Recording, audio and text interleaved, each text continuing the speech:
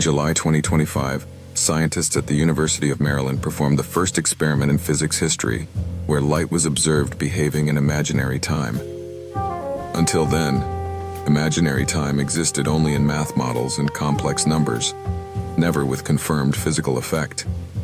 Until now, it was a myth.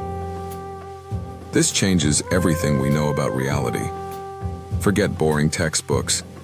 The universe breathes, loves, and remembers. This is not just philosophy, but science that is only now revealing itself. Imagine, mass is not solid, but created by the Higgs field slowing waves. Your body is not static, but a constant dance of energy and consciousness. John Wheeler once said, "All is information." We now know it through the qubit, a state that is both 0 and 1 at the same time. Your thought creates reality, not the other way around. When two qubits are entangled, they act as one, no matter the distance. This is the end of classical physics, proof that everything is connected.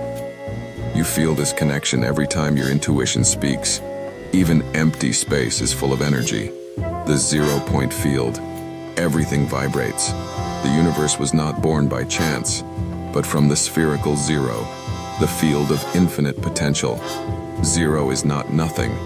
It is everything that can be. Your consciousness is not a side effect. It is the driver of all existence. You are the universe aware of itself.